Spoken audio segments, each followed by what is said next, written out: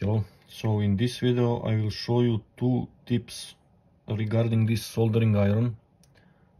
First one is with battery.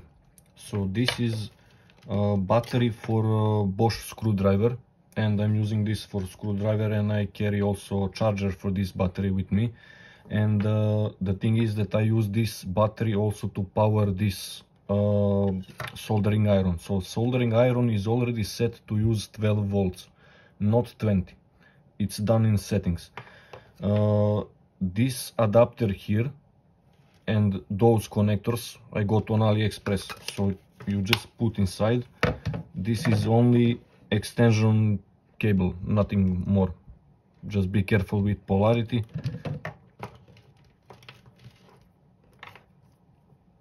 And now when we plug in, it works. So that's one thing. Another thing that I use, if I will be stationary, then I use this power supply with the same jack. So this is portable thing. So the second thing that I want to show you is for tips. And on AliExpress you can buy tips for this Fnirsi soldering iron, and it has only specific range of tips. So by mistake I actually bought T12 tips because I wanted to have some tips, types of tips which are not available in this version. And the good thing is that resistance of this tip is the same like on those, or very close. But the thing is that this is not really compatible with mechanical soldering iron. So it is possible to use it without any modification. On every tip I placed line, so if I use it here it will work, and I will show you that the soldering iron really detects tip. So you can see it detected tip properly. If I take out, it will show place the tip.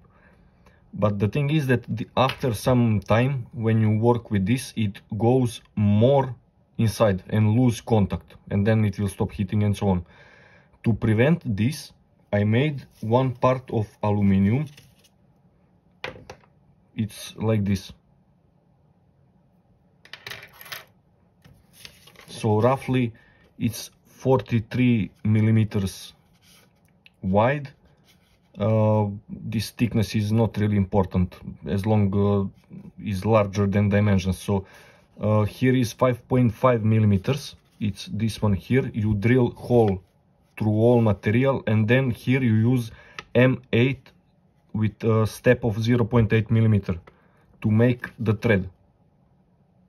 So now when we put this item,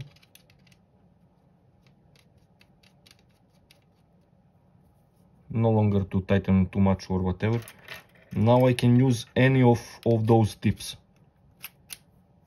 And now I will show you, it is recognized.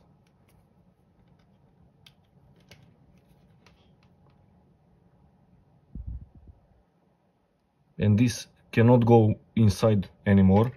And now I can use, and you can see I already used all of them or most of them. And those tips are cheaper than original Fnirsi ones. But anyhow, if you want original, you can get them. But if you get T12, or you need like this one is very good for small components. But this type you cannot get on this version, this small tip. And it works fine with heating and with everything. And it's very easy to replace the tips. You can do it like that. You don't need to unscrew or screw anything. It's also recognized.